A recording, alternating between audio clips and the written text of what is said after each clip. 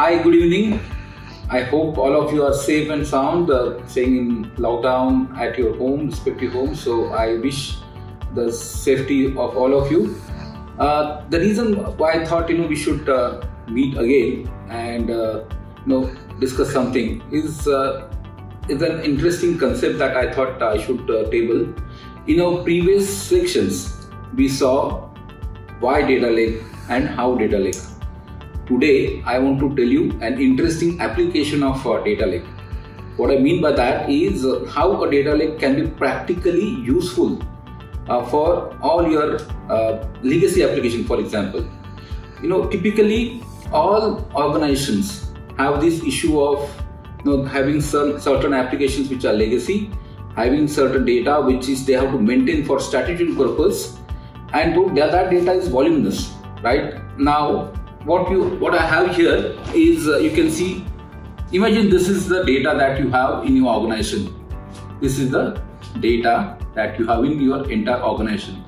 Now, all of the data what you have here is not necessarily that you need on a daily basis. Some data at the bottom that you need to keep for compliance purpose, for reference purpose. You may not need it on a daily basis for your business. So is there a solution that I can implement which will basically help me to effectively manage my legacy applications as well as that related data? This is where data lake will come in handy for you.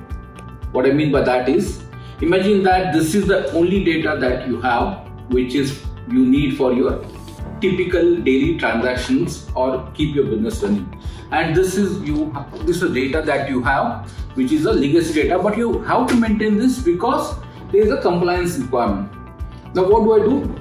I just segregate this legacy data, and this is the data that I need for my transactional purpose, for my effective business upkeep and running.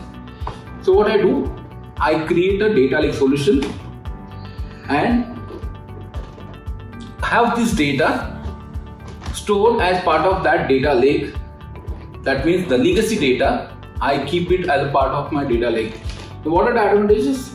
Advantages, you can have a structured data as well as unstructured data as part of, and you create basically a repository of structured and unstructured data.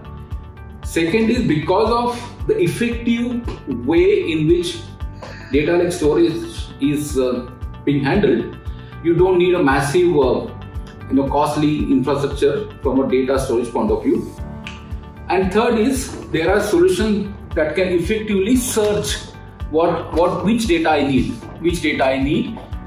Those are the search possibilities on the entire legacy data that you can build on top of this solution. Now there are some vendors like IBM, there are vendors like OpenText, Solix, Oracle. These are some of the vendors that which are again recognized by Gartner. They have certain solutions which can help you to address this data lake solution, which means that you are using a data archival solution, but by using a data lake as a overlying technology. I think this is a fantastic use case that I found, and then I know certain customers, typically banks or telecom companies, are going for this solution, which means the transactional data is easily being handled, and you don't need to store that data on the transaction systems.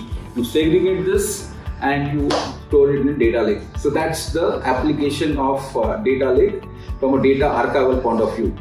Very fantastic use case.